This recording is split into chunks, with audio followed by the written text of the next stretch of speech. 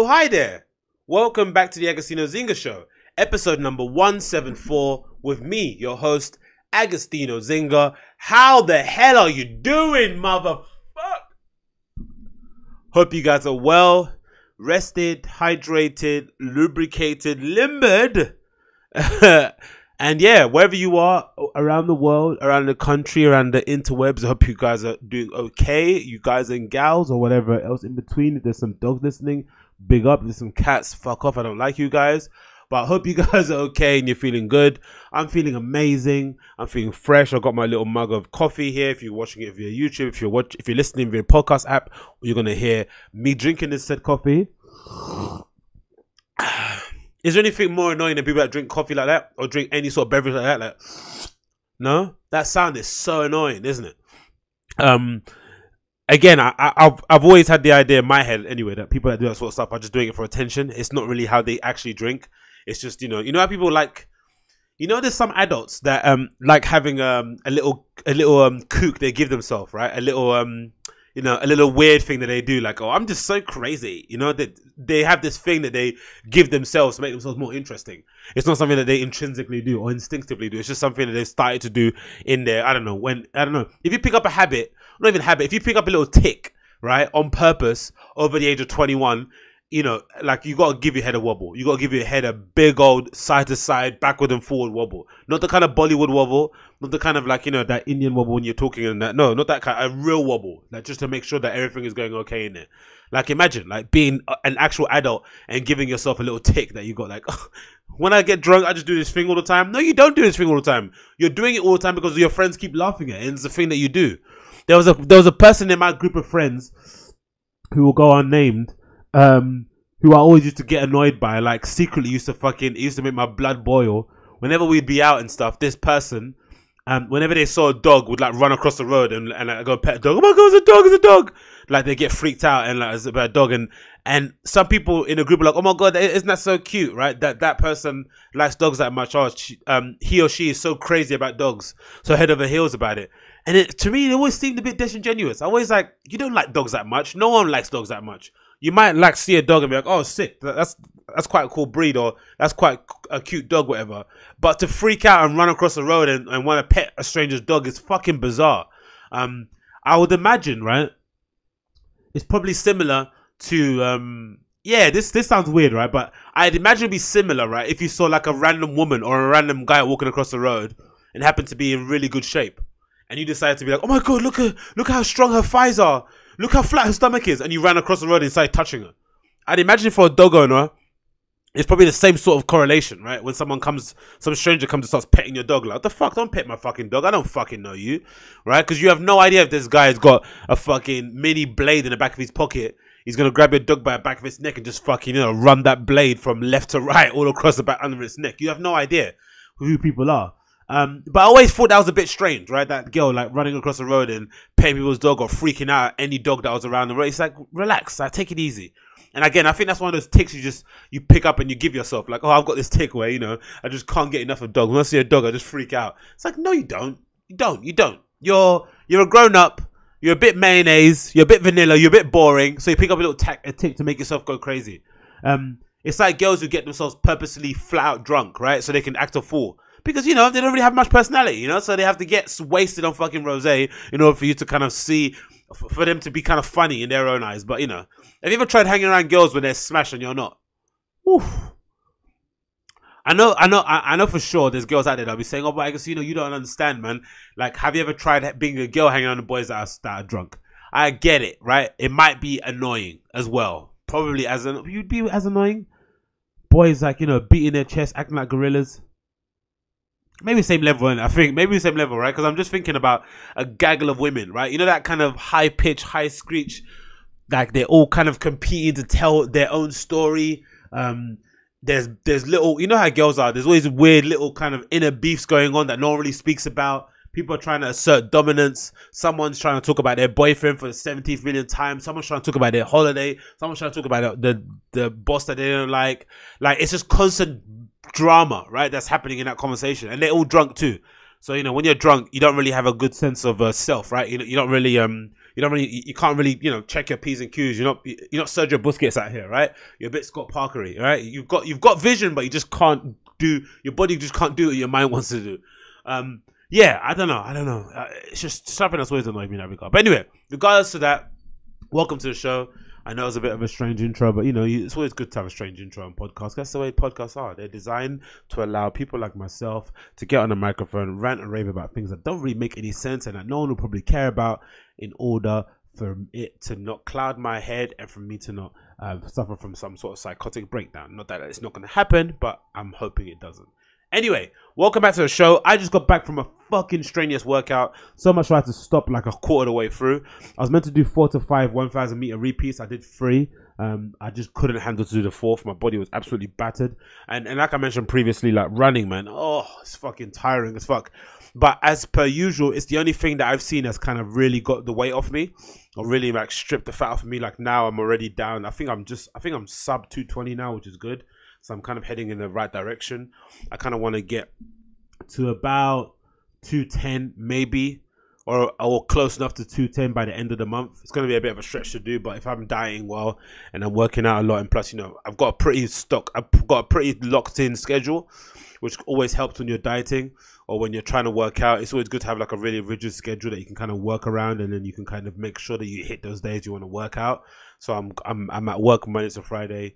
I'm DJing basically from next week until the end of the month, and then yeah, I've got nothing else on basically, like going away or whatever, holidays or trips or all that sort of malarkey.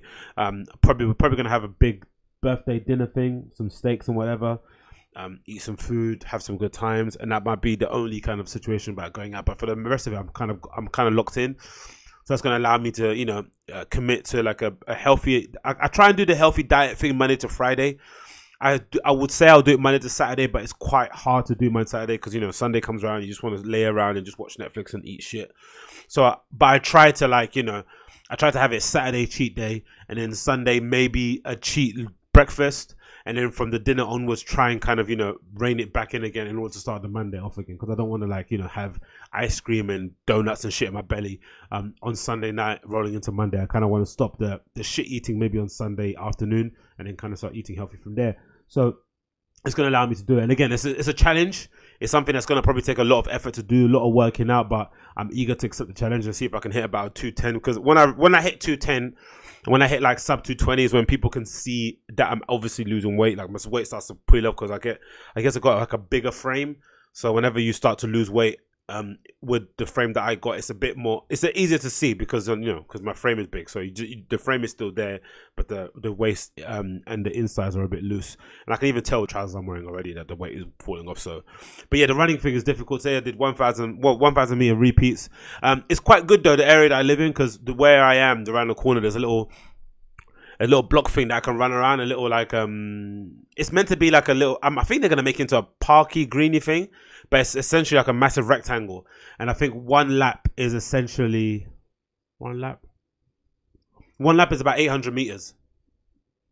Yeah, 800 meters. Yeah, just under 800 meters maybe, or 700. No, let's say 700 meters. Yeah, one lap is 700 meters. So it's quite a big little thing to kind of go around. So I did about, I think it's 1,000 meters is probably one lap and a quarter. So I did that this morning, and it was just brutal, because of course I'm trying to keep a steady pace.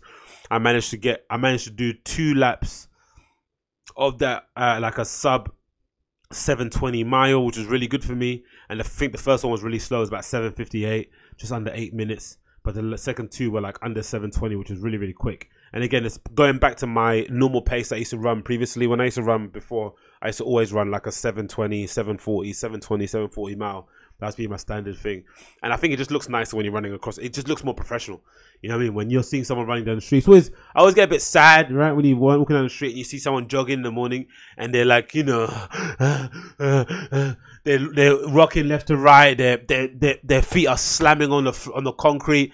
There's just no form, function, rhythm, tempo to their form of running. It's just, you know, and it kind of defeats the purpose. I always kind of have the addict of like Pavel Tatsulin, right? The kettlebell workout dude. He said something along the lines of like, you should never be working out to max rep or max, like, you know, you should never strain yourself to the end, right? You should kind of operate between, I think it says like 60 to 80% of your maximum. That's how you get a good workout. Like, try and hit those really well instead of trying to hit like the max weight, which goes back to John Warborn quote or someone along those kind of lines, something along the lines of don't look for harder workouts, work really hard on the workouts you already have, right? Like, try and push yourself as much as you can. Don't try and look for the other thing, which is what a lot of people do, isn't it? The people that don't really know how to work out want to get involved, like, oh, what do I do? What do I do? It's like, doesn't really matter what you do. Just go on Men's Health, pick any of those 30-day, lose weight, get a 6-pack program, whatever they are. Pick one program and just keep doing it again and again and again. Like, that's what I do now. I still use the same Men's Health weightlifting or power, strength building routine that I found ages ago, and I just basically have tweaked it around here and there, you know, added reps, take away reps, pull squats, whatever it may be. That's basically what I use, and then just use that and just push them as much as you can. It's not necessarily the workout that's the problem, it's the application of the workout. Same with the diet, really. The diet isn't really the issue, it's just commit to one. Pick one, pescatarian, keto, intermittent fasting, paleo, whatever. Just pick one and just stick with it for 30 days and see how you feel, and then rinse and repeat. That's basically to do it, but I guess, you know, us human beings want instant results. But anyway, enough about that. Let's rock on into the topics. I've got a bunch to talk about here. Ba-ba-dee-ba-ba-dee-ba. Okay. Number one, this Moise Kean backlash is happening, right? So, if you're not familiar, Moise Kean is a young Juventus striker. I'm pretty sure he's of Ivory Coast descendant, but he represents Italy. He recently made his debut for the national team, the senior squad. I think he scored in his debut too. He plays for Juventus. Is generally seen as like a new, like, young, hot prospect. Everyone's talking about him. He's somebody a lot of people have a lot of high hopes for. But I gotta be honest, when I first saw him play for Italy, the first thing that did strike my head was like, oh, I'm surprised I haven't heard of this guy, right? Because I watch quite a lot of football. And secondly, I was also like, oh, I'm surprised I haven't heard anything that's concerning racial abuse. And that's a really sad thing for me to think about. But unfortunately, in Italy, racial abuse doesn't seem to have the same kind of stigma that it does maybe in the UK or other parts of Europe. It seems as if some Italian fans or some Italian supporters or people within the football industry they see racial abuse as just another end of the stick when it comes to winding up players, right? When they're whistling, when they're jeering, they're saying things about your family, things that, you know, sometimes can cross the line. I think some Italian supporters, in their warped thinking, have this idea that monkey noises, throwing bananas, or whatever it may be, or just jeering at, excessively when a black player touches the ball. Some fans are a little bit more savvy. They don't do monkey noises, but they scream and whistle excessively when someone touches the ball, right? That happens to be black. They just see that as part and parcel of what they do. So I was surprised when I didn't hear anything concerning Moise Kean, but then I thought, you know what, maybe, in my naive brain, I thought maybe we've got to a better place now. The Italians have now basically seen that, you know, he's one of theirs. Essentially, he is an Italian. It might not be advantageous for them to kind of be directing racial abuse to him, especially if he's going to play for the national team and they want him to score loads of goals. So I thought maybe they kind of had, you know, they would be like, oh, I thought maybe my warped thinking, you know what I honestly thought? I thought maybe they would continue directing racial abuse at people who weren't Italian and just leave their own alone. That's what I thought in my head. And now, of course, I was absolutely wrong, because unfortunately, this episode happened the other day where Juventus were facing Cagliari, and I guess for the most part, from what I've been reading online, Cagliari is the one place where a lot of players do get a lot of racial abuse. I think I read somewhere that was maybe one of the places where Suleiman Tari got into that. If you remember, there was the time where Suleiman Tari was really annoyed when someone was saying some racial abuse to him, and he was threatening to leave the pitch, and he was arguing with people on the pitch. There's a famous video of him kind of like, you know, scuffling with somebody near the pitch, but that's what it's supposed to be, it's meant to happen. So I shouldn't be that surprised with this happening there, but I thought I'd kind of talk about it and kind of play the video and see what the kind of overall backlash has been regarding the whole situation. But let's get it up on here. Let's switch this around. Hold on. Stop there. So the guys. So Moise Kean's getting abuse away from home at Cagliari. He's getting absolute pelters from the Cagliari fans. And, you know, as luck would have it, or as, you know, fortune favors the bold, or as the higher ups would deem it, he's having a bit of a, he's getting dogs abuse from the Cagliari fans. It's 1-0, and as luck would have it, he happens to score the winning goal, or the second goal that kind of steals the victory for Juventus. and then he celebrates like this, right? And this is it's up here on the screen now. And if you guys if you're not watching it, then you'll probably hear it now in the background. He essentially celebrates in front of the Calgary fans and just stands there with his arms out wide, looking at them deadpan. Absolutely amazing celebration, in my opinion. Great celebration. His players are trying to push him back, telling him to chill out, take it easy. Some Calgary supporters are telling the fans to not stop jeering him, stop racial abuse. I forgot who this French player's name is. He's arguing with his manager, Allegri. It's just an absolute shit show of a situation. Absolute shit show. But again, it just goes to show, right? And this kid, how old is he? 19 years old, right? 19 years old Italian. Getting this dog's abuse, right? So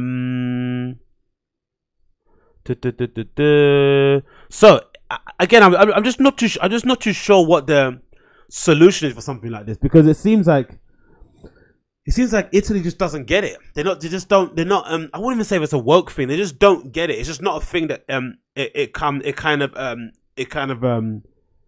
just not something they kind of resonate with. They don't actually get the significance of it, or maybe they do, and that's why they do it, to kind of put you off your game. But I generally think for them it's more of an issue of like they're trying to put you off your game, which is fucking disgusting to think that they think that's acceptable. Right, to put you off your game to something like that. A 19-year-old Italian kid who's representing his own country, wearing your colors on your chest, right? That badge on your chest, scoring goals, celebrating excessively. It just doesn't make any sense. And I just don't know what the right solution is for it, right? But what I do know, what I do know for one thing is that the wrong solution is to come out and say what Bonucci said, right? So Bonucci is a defender for Juventus, maybe one of the world's highly rated defenders. People think he's probably one of the best out there. He comes out and says the following, because, Bonucci thinks, he has all the answers. Bonucci Kean, let me see what the actual quote was, so I don't want to not quote him, misquote him, sorry. So essentially, Leonardo Bonucci, I think Bonucci came out because I think that particular game he was celebrating his 250th appearance, right? But essentially, he comes out and says the following, which I think is like it kind of represents exactly the kind of idiocy you'd see from most fans in Italy when it comes to this, right? Where is it? Blah blah blah blah blah. Here. Yeah. So here's this quote from Bonucci, right? He comes after the game is finished, and this is an article from Sports Bible, right? So it says the following. Let me get it up here. Bonucci was one of the players who came over to Kean, pulling him away as he stood for celebrating in front of the Calgary Ultras with his arms outstretched. Okay, so it was Calgary Ultras that I was saying. So it wasn't the entire stadium, but still, absolute scumbags. And the Ultras are the ones that kind of turn up to your house and kind of, shout things as you're sleeping and shit and demand meetings of you outside your front door. It's fucking bizarre behavior. Anyway, in his post-match interview, the Juventus centre-back who opened the scoring for the match was critical of his teammates' actions, right? Imagine, you're the black player, 19 years old, playing for Juventus, you represent your country, which happens to be Italy. You're getting dogs abuse from the Calgary fans. They turn into racial abuse. You score the winning goal, the second goal to kind of kill the game in front of the Calgary fans. You celebrate by just opening your arms out stretched. It's like, now what? Now what? Yeah, you just look at them deadpan, and then your fellow teammate, the leader of your team, says in a post-match press conference, he says the following. Instead of, abolishing the Calgary fans and saying what they were doing was disgusting, he says the following. Kean knows that when he scores a goal, he has to focus on celebrating with his teammates. He knows he could have done something differently too. This is like akin to Trump, right? When the whole Antifa and whatever thing happened, and the guy drove his car into the crowd, ended up killing somebody, right? He's like, oh, there's bad people on both sides, right? What the fuck are you talking about? He wouldn't admonish white supremacy. This is kind of a similar sort of statement. Like, what the fuck are you talking about? There's only one right answer here, right? And it's just the easy one. It's the lowest hanging fruit. There were racist jeers after the goal. Blaze heard it and was angered. I think the blame is 50-50. Blaze Matuidi heard it 50-50. Like, what the fuck are you talking about? So we're antagonizing these people now. We're making them say racist shit. Like, what the fuck are you talking about? Because Moise shouldn't have done that. And the Curver should not have reacted that way. We are professionals. We have to set the example and not provoke anyone. Like, Bonucci, fuck you. What the fuck is this guy talking about? Not provoke anyone. So this is akin to like him saying, imagine you're Robinho, right? Robinho playing for Sao Paulo, right? Back in the day when you said, is this Sao Paulo or Santos? Whatever. When Robinho was like, 1 million stepovers, doing fucking Rabonas, right? Do you know what I mean? Like, just absolutely taking the piss out of players, right? There was a theory in Brazil, it happens a lot even still now, where if you do that too often, you embarrass the player, they'll kick you, right? They'll kick you, they'll smash you, I don't know, they'll just push you up, you know, they'll push you up the fucking pitch. They'll be violent, right? Don't embarrass me on TV, no problem. But you wouldn't expect them, if you nut somebody, if you nutmeg them, right, flick the ball over their head, for them to then suddenly start calling you, to start referring to you in racial slurs, right, in order to kind of get back at you. That's not the way you go, right? When somebody, when you're having an argument with somebody and the first thing they go towards is a racial slur, that indicates that this person, there's something not quite right going on in their melon, right? When the first thing they run to is a racial slur, there's nothing, you're not quite right there in the head. So for him to decide that, you know, with all this stuff happening, the first thing defense you should go to is like, well, 50-50, you know, you don't provoke the fans. I scored the goal and I celebrate. How am I provoking them when they were doing those racist chants before I scored the goal? How is that a provocation? Like, get the fuck out of here. If anything, if I was Moise Kean, I would have scored the goal, walked to the middle of the pitch, and then walked off the pitch. Game over. I'm done. I'm over it. That's what I would have done. Scored the winning goal, walked to the pitch, and walked off the pitch, and just had my middle fingers up to the crowd, like just like that. Do you know what I mean? Just that would have been excellent. Score a goal, celebrate like that, walk back to the center circle, kick off, and then walk off the pitch. Done. Since he made those remarks, many have supported the fact that Kean stood up for racist supporters, including Raheem Sterling and Mario Balotelli, while many slammed Bonucci's post-match conference. And of course, Sterling came and said, the blame is 50-50, but Bonucci started laughing. All you can do now is laugh at Bonucci. And then the other one, 24 hours after his outburst, the Italian defender has now issued a statement seeking to clarify. I have 24 hours, I want to clarify my feelings. Oh yeah, you want to clarify them, you fucking prick. Yesterday I was interviewed right after the game, and it doesn't matter after the game, just say the right thing. Imagine you being in the stadium. We're fans, right? We see it from TV. Imagine being in the stadium and hearing monkey chants, right? And it's only directed at your fellow teammate happens to be black and he's 19 years old. So you're the senior statesman in your team. You are the leader. You probably have your arm around him. You're probably giving him advice on how to conduct himself in this game. You kind of have a connection with this kid, right? Because he's a young dude who came up from the squad, I think maybe from the youth team, and you're kind of seeking to kind of, you know, help him out. And then you hear what the crowd is saying. You should be more angry than we are, because that's your teammate, that's your guy, that's your soldier, that's one of your people that you die for on the football pitch. And yet you come out and say that, and now after 24 hours now, all of a sudden everything is clear. Ugh. Football players shouldn't ever talk, really, for the most part. Most of them anyway. There's nothing going on in that head, innit? Yesterday I was interviewed right after the end of the game, and my words have been clearly misunderstood. No, they weren't misunderstood. You said what you said, you fucking prick. Oh, probably because I was too hasty in the way I expressed my thoughts. Hours and years wouldn't be enough to talk about his subject. Yeah, they wouldn't. But in that interview, the easiest thing to say, the Calgary fans were way out of line. I don't support any kind of racial abuse, and I stand with my teammate Moise Kean. Done. Like, you don't have to go that far. We don't need a fucking TED talk. We don't need you to fucking be Martin Luther King. We don't need that. Just, you know, that was abhorrent. What the Calgary fans did was disgusting. I hope the officials are watching. I hope this punishment has been made. Moise Kean cursed himself in the best way possible. He answered it. He silenced the crowd. I'm standing with my teammate. Whatever. Just a simple statement. And then he comes out, blame him for 50-50 on either side. Fuck you. Hours and years would be enough. It's made me so angry. It's so stupid. Abuses are not acceptable at all. This, and then that and look at the picture he posts of him and Kean on his Instagram. He doesn't post a picture of him pulling away from the fucking crowd like, oh, stop doing that. He posts a picture of him at the fucking international thing. Like, fuck off. In the aftermath, the events manager Allegri said that there should be a lifetime ban handed down to the fans. He scored another goal and did it better in the second half, whereas we got more or less everything wrong in the first half. I didn't hear anything from the stands as I was focused on the game. I love when this I didn't hear anything. It was a classic Arswinger thing.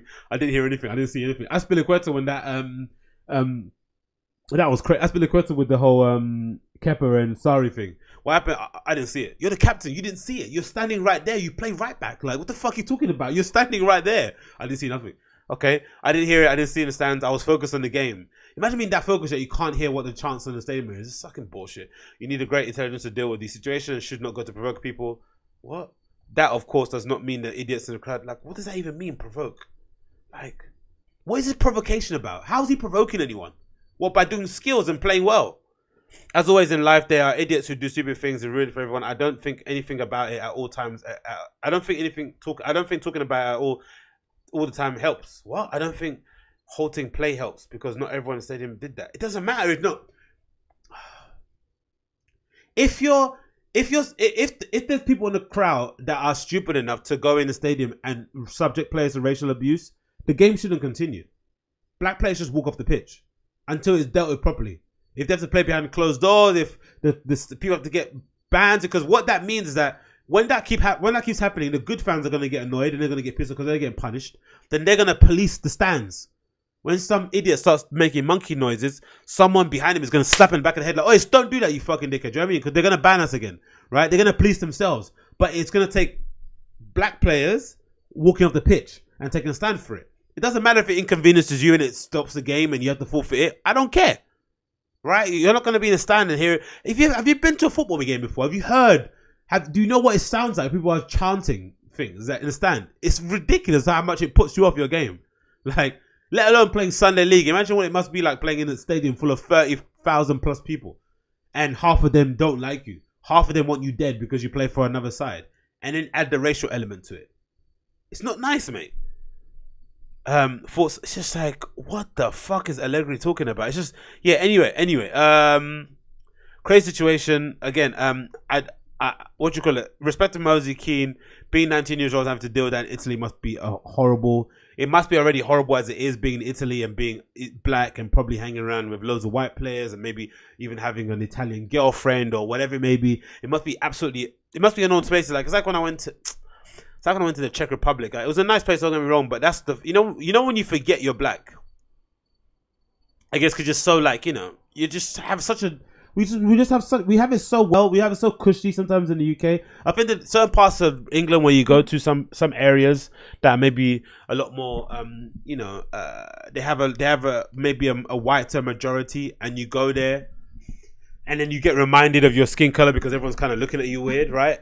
But for the most part, living in the main part, living in East London and hanging around maybe South London, you don't necessarily know what your skin color is, right? You're just a dude. No one really gives a shit what color you are. Everyone's trying to just get by and do their own thing. But then you go to other countries and you're reminded of just what you look like, right? Or just how other people perceive you. And that's the same thing I felt when I went to Czech Republic. I was like, fuck, man. Imagine living here. People were staring at me the entire time. Like, imagine, again, it could be for whatever reason. It could fall somebody, blah, blah, blah. I don't care. Give you a reason, whatever it may be. But for the most part, they were just staring at me, right? Everyone was walking around. I was getting stared at. There's loads of tourists in Prague, especially. People go there all the time to go see the clock and go hang out and have cheap food and drink cheap beer. And I was the only one getting stared at. And it reminded me, like, Jesus Christ, imagine this being your life every day. Of course, I'm sure if I lived there, it wouldn't be as bad because they'd get to know you. They'd understand, okay, that's the black dude that lives around the corner. They wouldn't be so weird. They wouldn't be so freaked out about you. But it still kind of hit me like, fuck, man, it must be shit living here, innit? And I guess the same thing living in Italy, for the most part, if you're a black dude. Or, it must be just a constant kind of reminder of just you're not Italian enough, right? Like when it's like maybe Andy Murray. I think he says the same thing when he says like when he wins he's British, when he loses he's Scottish, right? That kind of idea, like you're never quite good enough for them. I guess for Andy Murray it's beneficial because at least you have white skin. At least you can kind of look the part. Maybe when you start talking, people can tell straight away you're Scottish. But yeah, annoying and frustrating that this is happening still in 2019, especially for a player that represents Italy, especially for somebody that's not as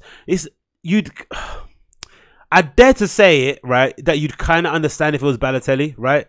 He's maybe a little bit more of a, Marmite character. He maybe is a little bit more of a provocateur.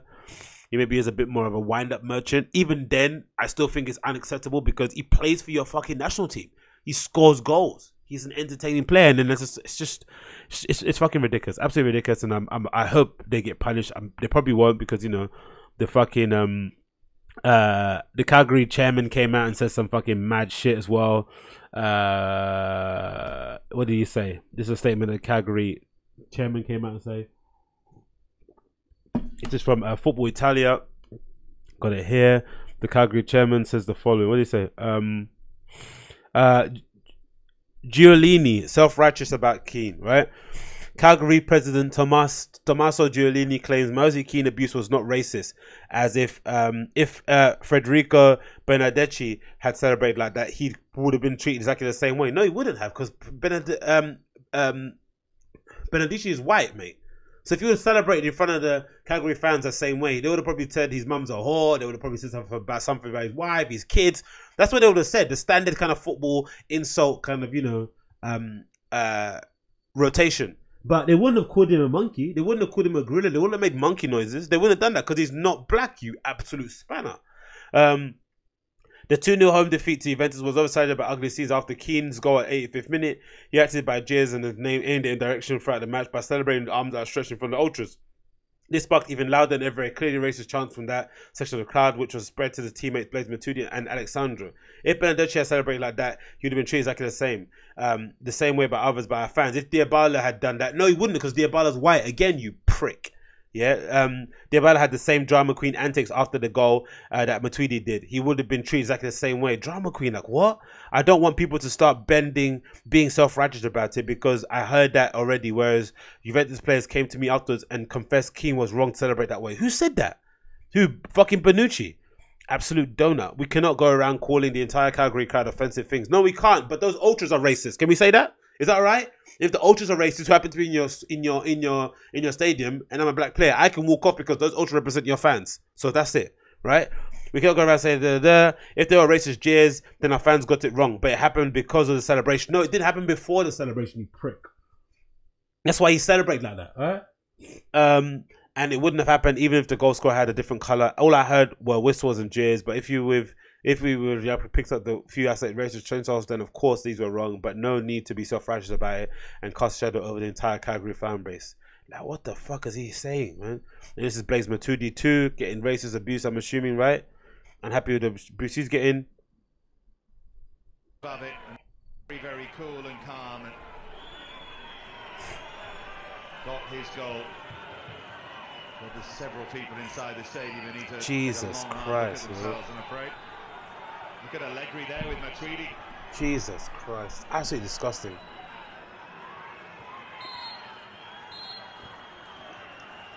Absolutely disgusting, man. Absolutely disgusting. Absolutely disgusting. Absolutely disgusting. Absolutely disgusting. Absolutely disgusting. Look at this. And what's the referee gonna do? What's the referee doing? What's the referee gonna do? What's he gonna do? What's the referee gonna do? It's like it's absolutely disgusting. Absolutely disgusting. It's disgusting, isn't it? Across the public address system. But yeah. Anyway, Moise Kean answered in the best way possible. He scored the winning goal and celebrate like that. Well done, brother. Well done, man. But yeah, backwards nation doing backwards stuff. I shouldn't be that surprised anyway. I guess, you know.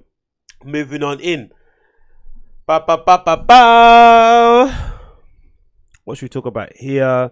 Oh, these Converse. Should we talk about the end of DJ snobbery? Let's talk about this. Actually, the controllers. Blow my nose.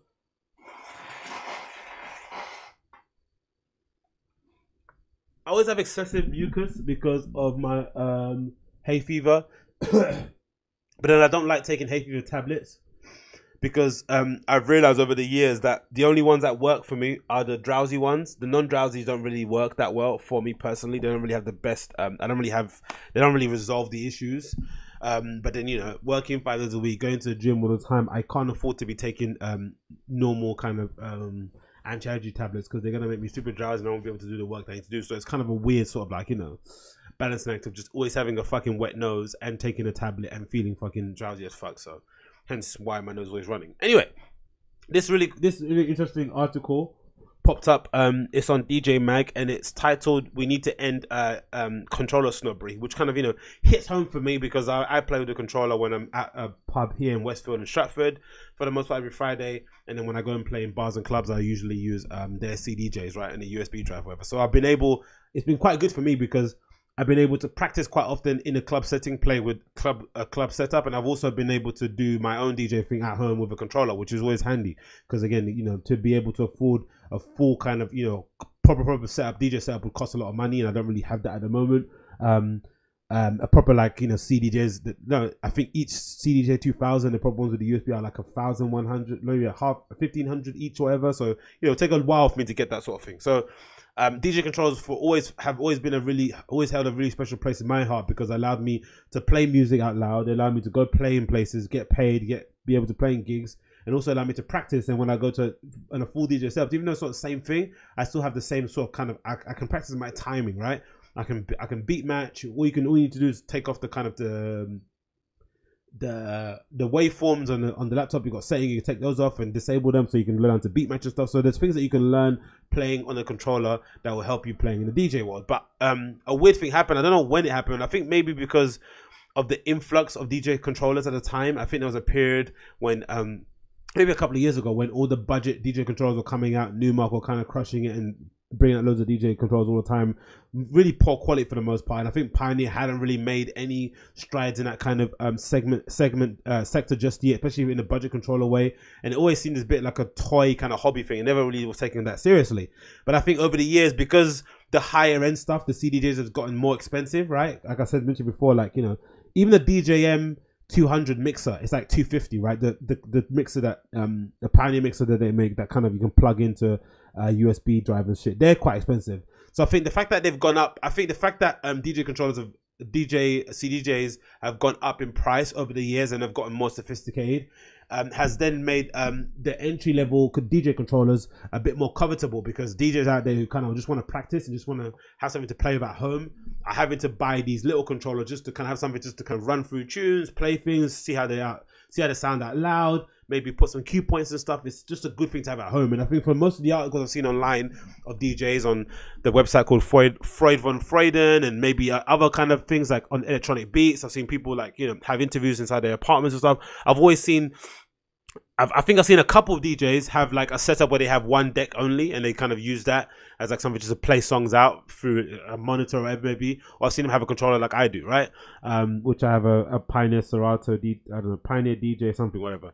So the snobbery is kind of ended, I thought, but this kind of article kind of speaks on what happened and how it kind of transpired. This is an article from DJ Mag, got up in the screen. We need to end DJ snobbery, and it says the following. Zoom in a little bit here.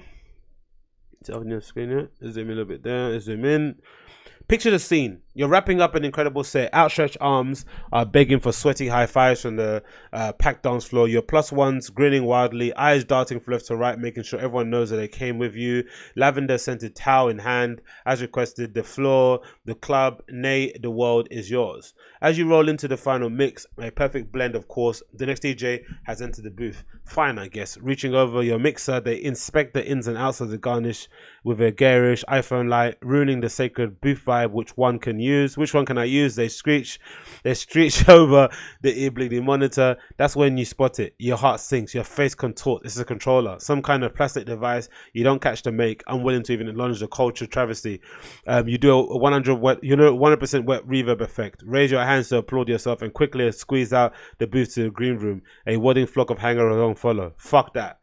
It's a sorry tale that DJs who would have taken a controller to the club are all too familiar with.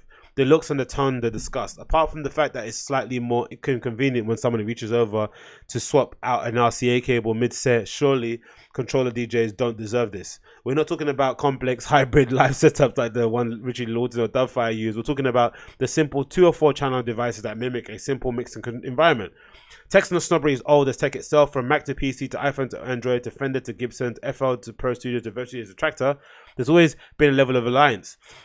Often dictated by whatever genre congregation you found yourself in, but when it comes to controllers and by associating laptops, there's more of a story than blind allegiance, which is true, right? Because I think the issue with controllers isn't that it's not the iPhone and Android sort of thing, because I think with the controllers and CDJs, the issue with it, or USB drives, you know, that kind of battle, which is interesting how that's kind of shaped up over the years, isn't it? I remember back in the day, like if you didn't come in a booth with a little flip, you know what I used to do actually back in the day? This is a kind of confession. I used to bring my controller with me, but I used to also bring my CDs. So I'd bring my little wallet of CDs with me when I used to play back in the day, and I'd kind of flick through my CDs, and I'd have like 3 or 4 tunes I can play straight away. And then once the other DJ's out of the booth, or they've kind of gave way, I then bring out my controller and plug that in mid-set. Again, super stupid and a lot more stress than need be, but I just didn't want that awkwardness or that kind of look down snobbery of like, he's using a controller, so I'd kind of have to do that. Anyway, the cost of entry to DJ industry standard has always been high. A pair of 1210s and a competent 2-channel mixer was always out of budget. It's true, isn't it, right? Just as the 5,000 plus you'd have to spend on a pair of CDJ NX's 2s and a DJM 900 mixer. Yeah, Jesus Christ. That's industry standard. It's $5 grand. Fucking hell. You might be on a part-time job and pocket money of a young dance music fan who wants to get in DJing. This is true. Do a lot of DJs work part-time? I don't work fucking full-time, mate, and just try and work around it. There's not enough money to work in part-time. But I guess for the most part, you work part-time because you want to dedicate all your time. Because I think if I work part-time, you'd have to be uploading mixes every day. That's one thing I've noticed too. There's not a lot of DJs that actually upload mixes quite a lot, is it? Except for the kind of music lot, there's not a lot of DJs that actually upload mixes regularly all the time. The kind of music lot always upload mixes, like they always do radio shows and stuff. Adam Port's always kind of uploading stuff, but for the most part, DJs don't really upload. I guess if you're professional and you're already getting your booked already, you don't really need to kind of solicit more gigs. But I think, especially for myself, I'm kind of always kicking myself because I don't upload as many mixes as I should do. I should be uploading all the time, maybe every week. But anyway, it's maybe on a part-time job and pocket money of a young dance music fan who wants to get into DJing. Of course, there's the fucking hallowed turf there. It's such a beautiful device, isn't it? I fucking love it. So where do you start with what can you afford and a piece of a crack DJ? No. So where do you start with what can you afford? A piece of crack DJ software. Don't do that. Which is true. I buy mine now. Crack software is fucking shit. It never works. Well, for me anyway. And I think it's like £9 a month or something. I think if I buy it outright, it's a bit more cheaper. Are there ambitious less valid? Sorry. Speak to any DJ who started in the age of vinyl, and they'll tell you the crappy belt drive turntable that they had, which is the same thing I have, a Newmark one, right? Belonged to their parents, they learned to mix on, and the cassette deck they blended tapes on in their host family's basement in Seattle. The late 80s. Okay, that's just Chris Liebling. As we hear these stories, there's a romanticism, a dedication, a drive to overcome the technical and financial barriers to express themselves and thrive to excel as DJ against the odds. So there, that was offensive, but controllers are inept. Not to mention that the creative connection we make with our equipment. There's a reason tech riders exist, and that's not just for convenience. We develop muscle memory, a deep bond, and a familiarity in an unfamiliar setting. Whether it's an established DJ hopping from city to city, or a DJ playing their first set in a jacked club. For controller users, there's often shamed into making a transition to CDJs or equivalent equipment they've only ever seen or touched while hundreds of thousands of people are standing in front of them. They're very nuanced, more move translated through a £10,000 sound system. No pressure. Of course, it got much better in recent times to facilitate this transition. Pioneer DJ's introduction of record box somewhat eases the move to home to booth, meaning all the familiar cue points, loop points, and playlists are mirrored in the fancy setup. Even Pioneer DJ's more affordable controller attempts to mimic the layout of the flagship NX2, which is true. All of that is glossed over the fact that CDJs and equivalent are not controllers, purpose-built units playing digital files, controlling bespoke OS. Try and actually use a smartphone and a controller to DJ though, and see what looks you get. Because the console CDJ and everything else. Anyway, the article continues. It's a really good article. I recommend you check it out. My first opinions on it are as follows, right? I think in the beginning, when I started to DJ, there was this idea that the equipment was what made you, right? Equipment was best. And I think it kind of mimicked the YouTube era where everyone kept asking about people's cameras, right? So that was the era when every vlogger, I think it still happens now, I'm not really sure, I don't really watch vlogs that much, but every vlogger back in the day, on YouTube, when you make a YouTube channel, you've got your default upload, I think, description thing, like sitting underneath the video, so you can kind of write you have your default things you want to write, like your social media links, whatever it may be called, right? I remember most vloggers used to have like a breakdown of what equipment they'd use, what camera I use, because it was the kind of constant question you get all the time. And there was this thinking, I don't know why, but there was a thinking behind people that were creating and people that were watching that the camera was what made those stories interesting, was what made the vlogger interesting. The equipment they use is what made this DJ the best, right? What mixer is that? What's that effects thing? And then I think over time, I'm not sure why it happened exactly, what the cultural shift was, but it actually changed and it kind of evolved into the era of selectors, right? So we're seeing DJs more of like, it doesn't matter what they play or how they mix. It's actually the tunes that they play. No, sorry, it's not how they mix or what equipment they use. It's the tunes that they play at a given specific time. And that's where I kind of started falling in love with DJ Harvey and Ricardo Villalobos. Those are kind of DJ, or even a Seth Truckster, who at the time people would just say he wasn't the most technically proficient DJ, but he had such an eclectic and great taste in music, right? Because of his history, growing up in Detroit, working in a record store. His parents have got musical background. He's been DJing for, umpteen years. He started really young. So they just had a different kind of way of interpreting records. Ben UFO is another good example. Scream is another one. Maybe he's because he's a professional DJ too. But people that were selectors more so. And then I think with that it paralleled, the cost of CDJs going rocketing up, right? They're skyrocketed now. Now, an NX, a Pioneer CDJ NX2 is like, I don't know, $2,000 plus, whatever it may be. So then when that kind of happened, I think Pioneer and those other established brands kind of saw a gap in the market for DJs who were established, but just didn't want to spend that much amount of money on a CDJ. And now you have those RX units, right, which are like 1,500. They kind of are a big controller with like 2 CDJs attached to it. And then you have the level that I have just below it, which is a Pioneer CD controller, has all the elements that you're familiar with the Pioneer setup, but it's just in a more compact unit. But it's got a kind of robust professional feel that you expect from Pioneer. And they've kind of aimed that towards, of course, bedroom DJs, but more so for DJs who just want to practice at home. And I think for the most part, the customers too have also realized that it doesn't really matter what the person plays with, as long as they kind of rock the club, everyone's down with it. I don't really see as many chin strokers as I used to see back in the day. Before, you would go to a club and you'd see a whole bevy of men, usually men, just standing on the side of the walls, like just dancing minimally, but more so critiquing the DJ's mix. So much so there'll be someone dancing right at the front of the booth, just staring at the DJ and looking at how they play, how they mix, like left and right, like looking what knobs they move around. Really bizarre for me, innit? Because obviously I would class myself as a club kid, right? I actually go clubbing. Like I'm even considering going to Berlin, I think at the end of June, to go to the Berghain and go see some DJs play. Like I'm an actual club kid. I go and see DJs play. I don't care what a DJ is. I'm not bothered about going to near the booth. I just want to dance and have a good time and fucking enjoy myself. I don't care about all of that kind of like standing right in front of the booth shit. So I never really got that idea, but it does exist. But I think nowadays overall it's kind of got better and people are a little bit more understanding that the equipment isn't the issue. It's how kind of people conduct themselves. Now, of course, that whole transition when DJ's playing their last song and you're coming in, there's etiquette that goes with it, right? I remember DJ Non-Compliant talking about it on an RA podcast where you kind of, it's a kind of faux pas to kind of go into the booth and mix the other song. You don't need to do that. Just let the song play out. Transition that way properly, let it end properly. I think that's the kind of Berlin way that I've kind of learned, right? Of actually letting that tune play out, clapping for the person, and then you starting afresh. I think it's nice too for the crowd. I think there was this idea that the crowd, you can't have it silent, right? It's coming. No, it's alright to be silent. They know I'm starting. It's alright to start again. They know I'm starting. A new person. They're not gonna suddenly now go home. They know it's another person coming. They see me. I'm setting up. I'm another person. I'm new. I gave you a hug. They can see that I'm another DJ coming in. It's okay to kind of let it kind of simmer down and start again. But I think overall, I think I've shown, especially with the stuff that I've been doing with playing in this pub that I'm playing in Westfield, Tappies. Come next week, I'm playing there, April 12th. I've kind of given myself a challenge to not use the equipment just as like a pause and play gizmo.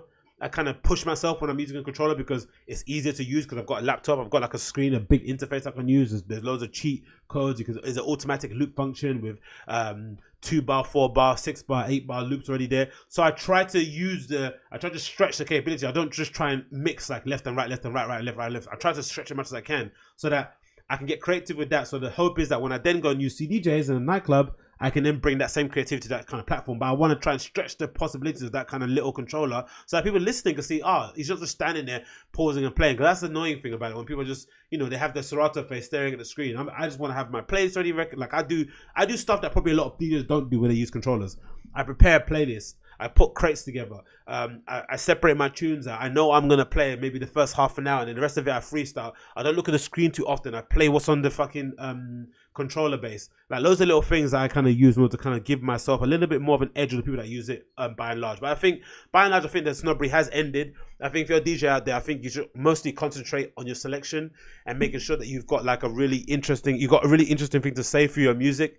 I think for the most part, that's what's made me a fan of DJs. When I go, for instance, I always talk about them all the time, but I've mentioned them again. Dr. Rubenstein and Roy Perez, they're one of my recent DJ discoveries. And why I'm a big fan of them is that because they're just full of surprises, right? They've got their own little flavor of how they play. It's a particular sort of vibe.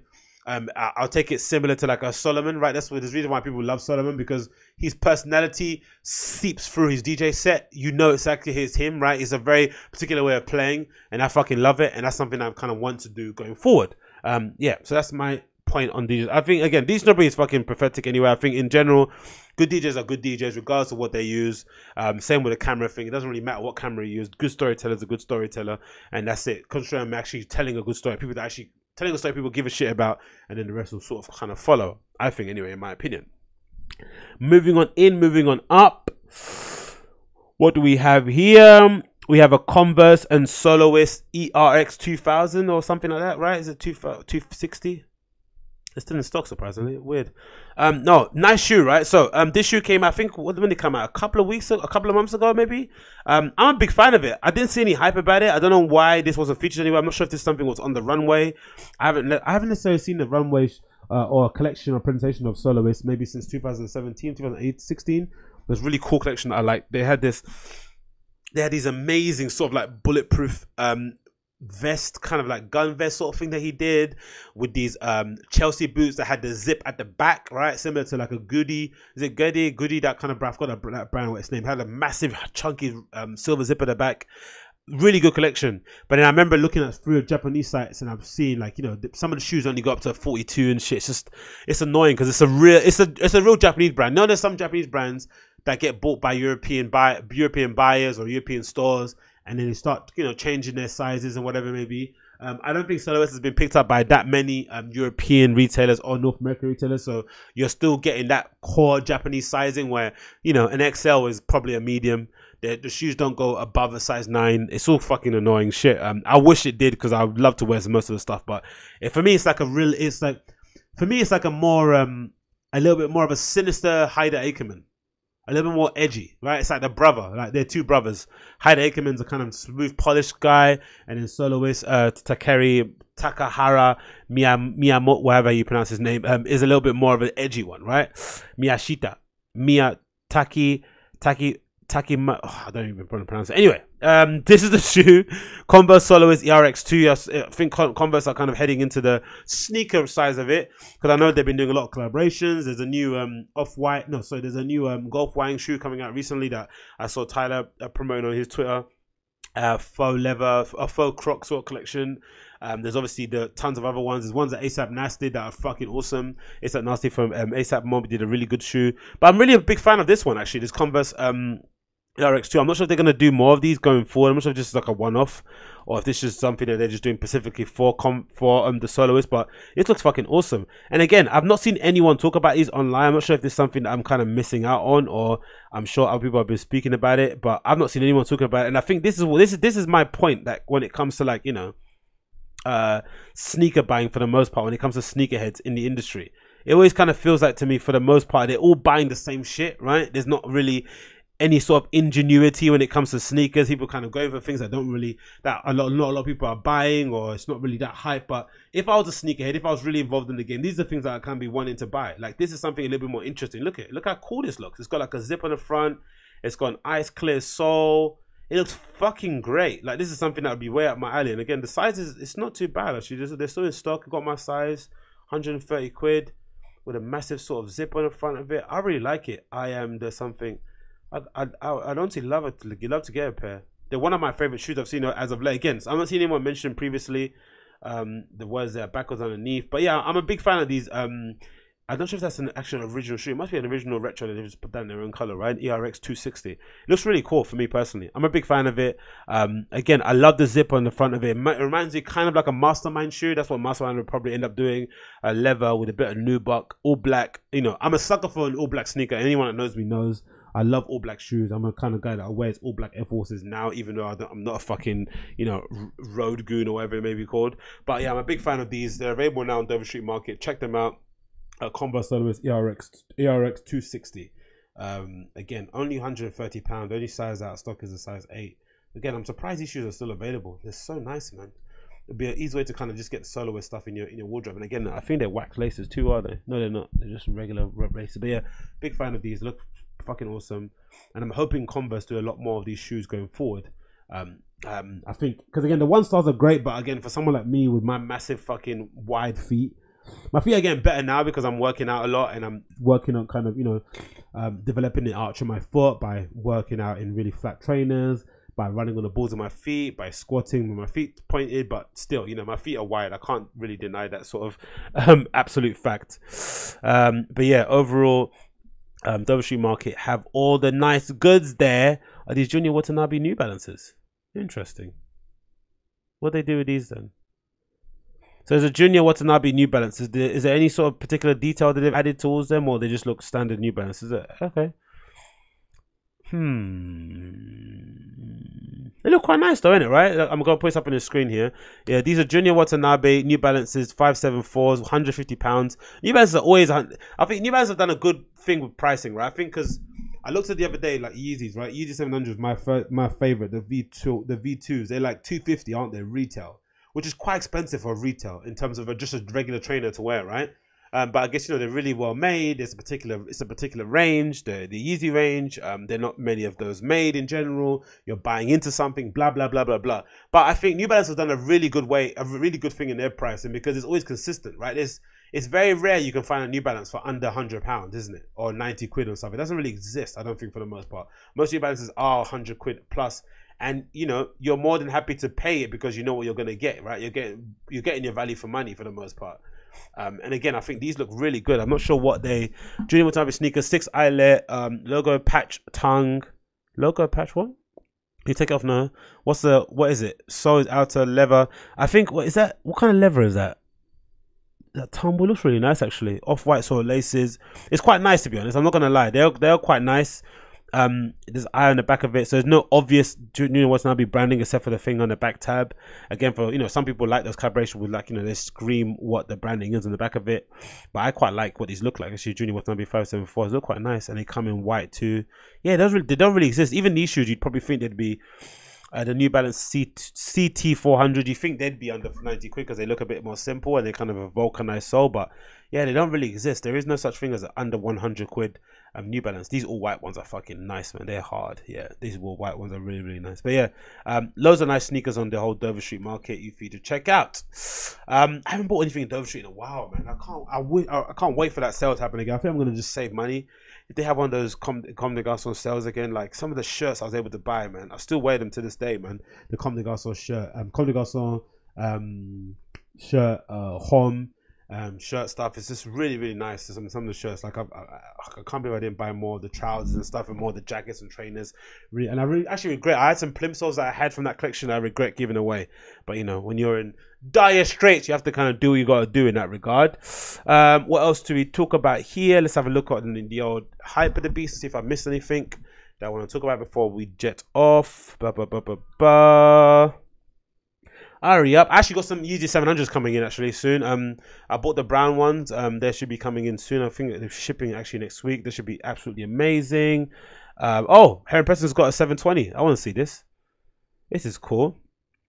So Heron Preston has got, this is a live, let's see, live reaction. Live reaction. Heron Preston debuts to debut a Nike Air Max 720 95. Oh, okay. He fused them together. Fucking yeah, man. This guy's going for it, innit? Well done, Heron Preston, brother. Ooh, I quite like that, man. That looks fucking gnarly, innit? I wonder if something... And again, I don't know how these collaborations work out. I wonder if this is something that he did himself, or if it was a model that Nike wanted to do and they asked Heron to design the colorway. Because I don't know, because sometimes they do that, Nike, nowadays, right? In order to introduce like a new shoe that's a bit more risque, something that they're not sure people are going to like, they'll tap a designer, they'll tap a brand in and kind of get them to put their stamp on it, and then they'll introduce it to the market. The first thing I can think of is maybe the Nike React 87s. If my memory serves me correct, the first colorway we ever saw was the undercover versions, right? But then the first version that came out was the retail versions, isn't it? I think it went that way. It went the undercover versions we saw on the runway, and then the sale and the black colorways came out first. So it was kind of a way to kind of ease them into the kind of the current retail cycle. But these look fucking hard. These look really nice. I wasn't a fan of the fusions. I think didn't Pata do one recently? They did like a Nike BW on the 95 sole. Wasn't really a fan of that. But I like this 95 upper with the 720 sole, because the 720 sole is fucking, for me, it's amazing. I love the massive bubble all over it. And all the, look, there's like 5 swooshes all over it covered. And it's like, you know, the quintessential Heron Preston safety orange colors. They look really fucking cool. What does it say in the description here? Heron Preston says, get the chance to participate in the Air Max customization workshops during the Milan Design Fashion Week. Nike studio hosted by Antonelli. Register now on story on here. Okay, awesome, man. Well done, dude, man. He's fucking smashing it, isn't it? Really, really good. It's been a good kind of year or two for Heron Preston. But yeah, so you got here a pink one that's probably going to come out, and orange ones. They look really nice. Maybe 95 altogether. I really like them, man. They look fucking awesome.